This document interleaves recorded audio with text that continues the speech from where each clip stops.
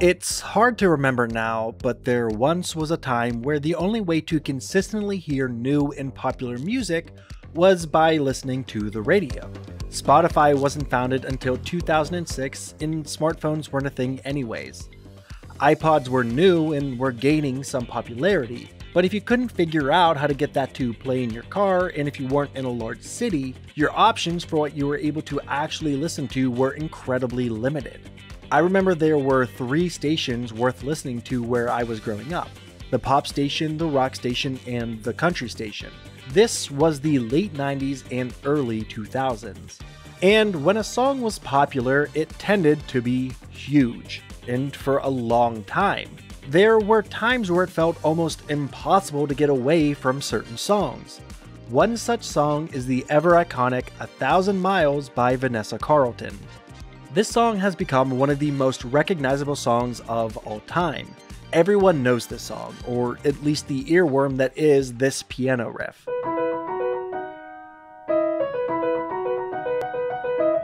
This is a song that came out over 20 years ago, and still, covers of this song get tens of millions of views. You've seen, or I guess heard this song used in movies, TV shows, everywhere. You get it, the song was pretty big. But there were a few different things that really propelled its success into the stratosphere. First was the song's debut, which came in the popular and timeless movie Legally Blonde. This was the first time the song was heard in its finished version.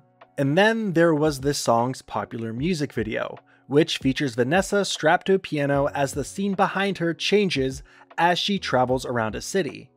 And a quick tangent here, but have you ever seen a more obviously green screened video?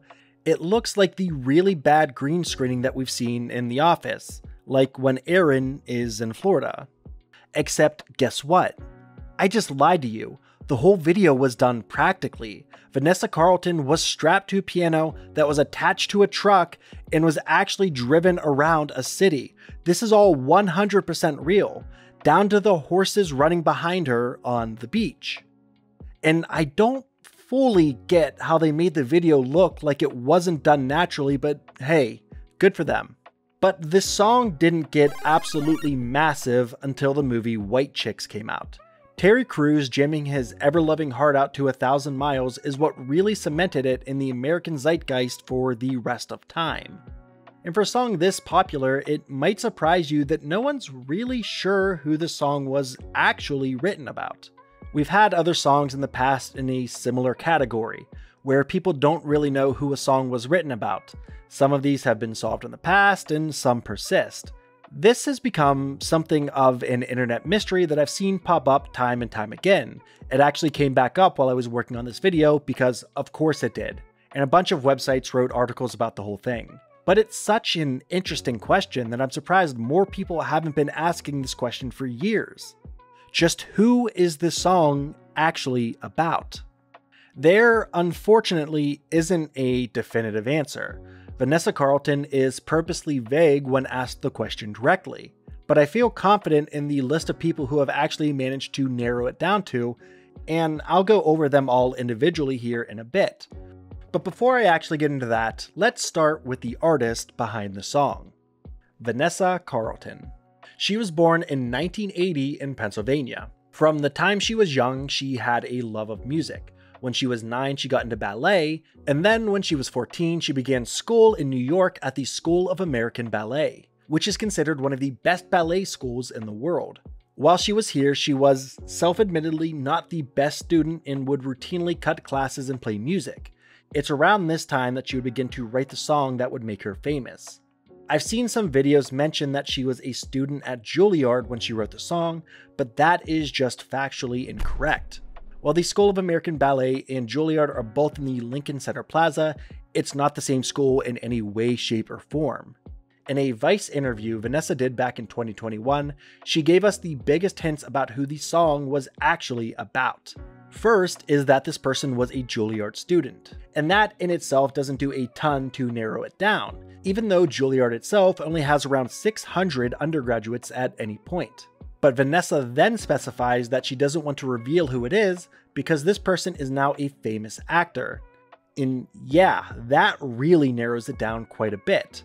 though I guess the term famous could be fairly subjective. If someone has a Wikipedia page, are they famous? What about if they have a Wikipedia page but no picture? Are they still famous but less so? Obviously yes, we can't all be Corbin Bleu famous. And it is worth noting that Vanessa Carlton is bisexual, so when she's intentionally vague when using pronouns in this interview, that could be more intentional than meets the eye. Now, looking at lists of people who went to Juilliard around this time, there are a few possibilities that jump out to me who have all been mentioned a few different times in online discourse. These being Jessica Chastain, Anthony Mackie, Alan Tudyk, Wes Bentley, and Glenn Howerton. The first person we can effectively scratch off the list is Jessica Chastain. Because again, while we do know that Vanessa Carlton is bisexual, in a 2003 MTV interview, she stated directly, quote, "He never knew and he never will. Actually, I don't even have a crush on him anymore." And this could be written off as, hey, this was 2003. People weren't generally as out and proud at the time. And I get that. It's definitely possible, but there's no way to say for sure, so for the time being, I'm crossing Jessica Chastain off the list.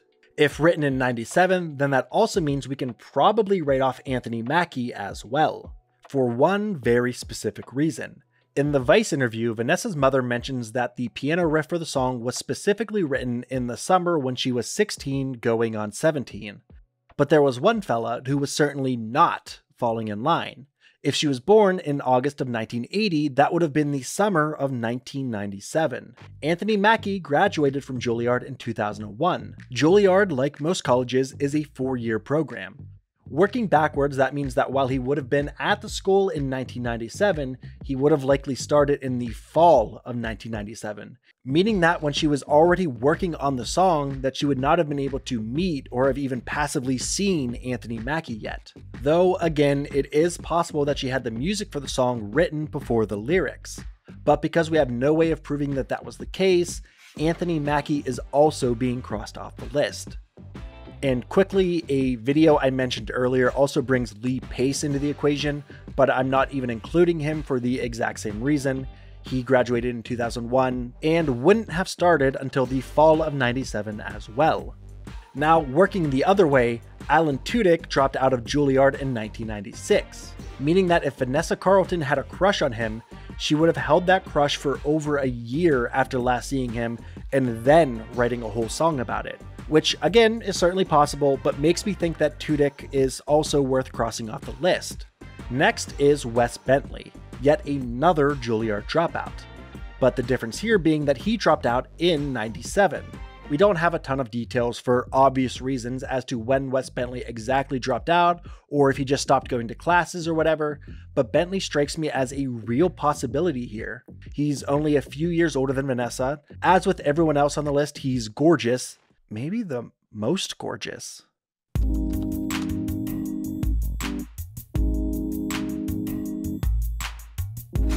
What are you doing? Yeah, his timeline actually matches up fairly well. I've read online that some people have claimed that they've seen her say at concerts that the song was about Wes Bentley, but as far as I've been able to find, there's really no evidence of this, and to be perfectly honest, it kind of seems like something she wouldn't actually do. The only possible detraction from this list is that Bentley only attended from 96 to 97. But I mean, crushes come on quick, so that's not really much. So Bentley remains on the list, alongside our only other really viable possibility, at least going off of how I'm viewing things. And that is Glenn Howerton of Always Sunny fame. This is the fan favorite possibility, partially because it's kind of hilarious, but also because it kind of feels like it makes the most sense. And again, while there isn't any definitive evidence, we can talk about the implication. The timeline makes sense. Glenn was at Juilliard from 96 to 2000. He's incredibly handsome in the way that would make a lot of people kind of wary about approaching him. He's very famous, not just for his work on Always Sunny, but for many other shows as well.